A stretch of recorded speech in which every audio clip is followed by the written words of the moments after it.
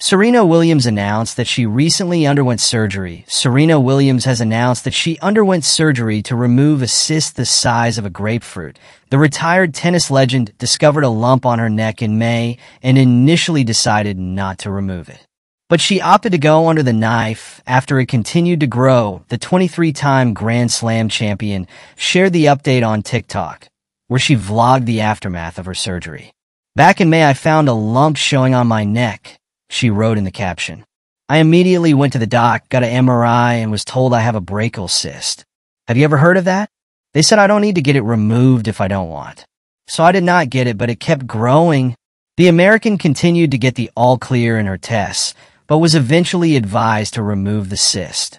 She continued, "I decided to get more tests, and 3 tests and 1 biopsy later, everything is still negative, but doctors advised I get it removed ASAP because it was the size of a small grapefruit, and it could get infected or worse, leak. So this is me removing it. I am feeling so grateful and fortunate everything worked out, and most of all, I'm healthy." The former world #1 had a successful removal and was able to fulfill her promise to take her daughter doll shopping. "I still made it to American Doll with Olympia, as promised. And yes, all is okay," she added. Williams also gave more information in the voiceover of her TikTok vlog. She admitted she was mortified when she first found the mass on her neck. The 43-year-old also documented the drainage, adding, "Yikes, it kind of hurt coming out.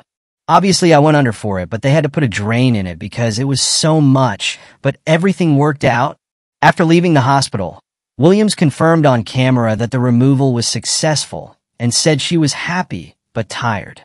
However, the mom of 2 had to keep her word after promising to take her daughter Olympia to get a famous American Girl doll.